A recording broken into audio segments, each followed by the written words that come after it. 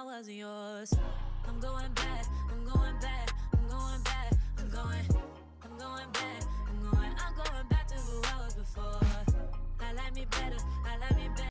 Hey guys, and welcome back to my channel. So I was watching a High Low Luxe video. If you do not know who she is, I highly recommend you go check out her channel. But I was watching one of her videos, and she did a product so nice I bought it twice type of video, but she was talking about clothing in that one. So I said, why not do the same thing but talk about makeup? So you guys want to know what products were so nice that either I finished it, I lost it, I decluttered it, and I regretted it, or I lost it, I finished it, I decluttered it, or I broke it. There's one of those two. If you guys want to know what those products are that I bought them again, then let's go. Now the first one I mentioned I had to repurchase because I accidentally dropped it and it broke. That is the Fenty Beauty Powder Foundation, and to me, hands down the best foundation that they have put out. There's the powder foundation, tinted moisturizer, there's the hydrating, there's the original one, like more matte version. I like all of them except for the hydrating one, but the powder foundation is the best one for me as far as coverage goes. For it being a powder foundation, you can build it however you want to, how it looks on the face. The color match, for me, I don't know if you guys have been around long enough to know this, but for me, how I use it, you know the technique of putting powder on your face before you put on a foundation and concealer, stuff like that, like setting your primer. That's how I use the Fenty powder foundation. So I don't actually technically use it as a powder. I do a little quick, you know, set of my powder. Actually, I was using it to set moisturizer, but you guys, there are past videos. But that is how I use it. I don't really use that as foundation, but if you want to use it as an actual foundation on the face, it can do that as well. So definitely had to repurchase that after I broke it. Now the next one is also a foundation. This is one of those, it's so good I'm going to have to continue to buy it. You know why I continue to buy it? Because it's only $10. Okay, that is the NYX Born To Glow foundation. This is hands down my favorite foundation ever. And if you've been around for a minute, you know I have tried well over 100 something foundations here on my channel. That is the best one to me. I've mentioned before, I have combo oily skin. For anyone that is new here, even though, you know, it's got the Born To Glow-ness thing in it, it's still the best one for me. I just have to find, you know, like primers and setting powder, stuff like that, like the rest of my complexion, to make sure my oil stays good. But even then, like, my oil, it relaxes. It relaxes when I use that foundation on my face. The color, I believe that foundation comes in 45 shades, I believe.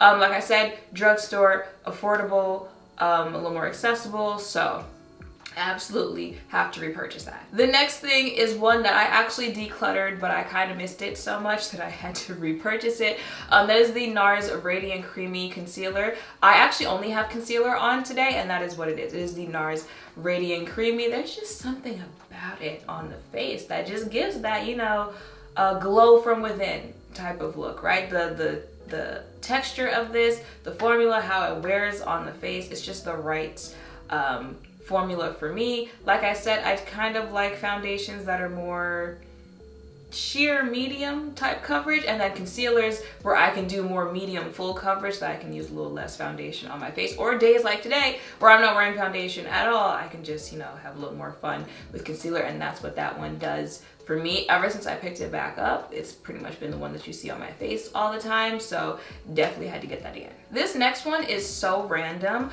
but I just realized the other day that I don't have it anymore, and I don't know where it is. I don't remember, you know, I definitely didn't declutter it.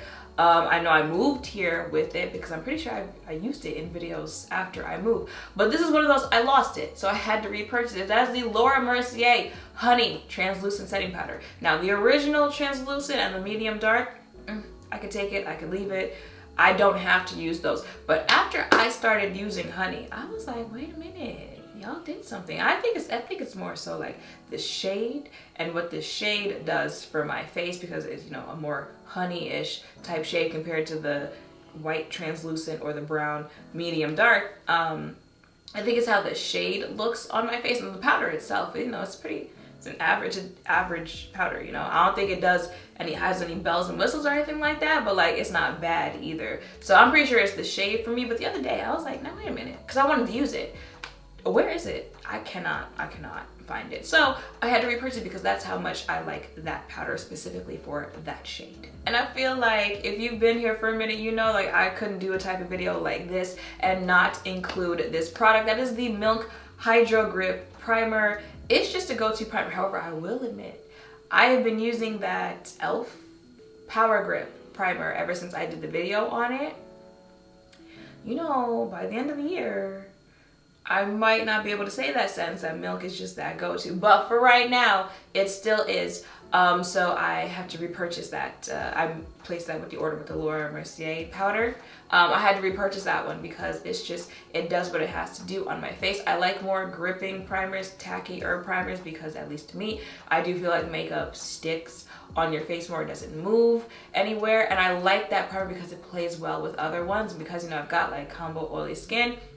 Sometimes I want a primer that's gonna do one thing on one section of my face, and then another primer that's gonna do one on, like, it doesn't peel up, it doesn't ball up, any of that. The color, the finish that it leaves on my face doesn't change when I use it with other primers. So that reason and how like my makeup actually looks and wears on top of Hydro Grip is why I just have to keep repurchasing that product. Another product I had to repurchase recently, I think that was like December, is the MAC lip liner in Chestnut.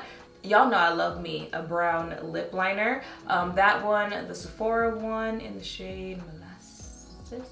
Yes, is that what that shade is called? Those two like go-to lip liners for me. But Chestnut, if you've been around in the makeup community, you know that's just an OG. Like, you just have to have it in your collection, especially if you use someone like me as a shade reference and you like, you know, the brown lip liner type thing.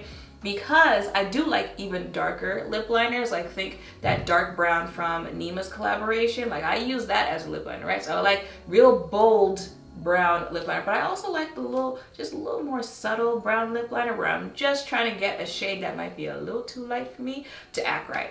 That's what Chestnut does. It's that type of brown shade. I'm pretty sure I have a lip liner video showing the difference, but that one, I'm always gonna have to repurchase that lip liner because it's necessary. And yeah, those were just some products that were so nice. I had to buy them twice, especially recently. Like, I think all of those are like more recent products. But I feel like, you know, if you've been watching for a minute, like that doesn't surprise you. You know, I ride for the products that I just mentioned. Let me know in the comments down below. What are some products that were so nice you had to buy them twice? Make sure 2 thumbs up, comment, subscribe, turn notification bells, guess where? All of that down below. Thank you all for watching. I'll see you in the next one.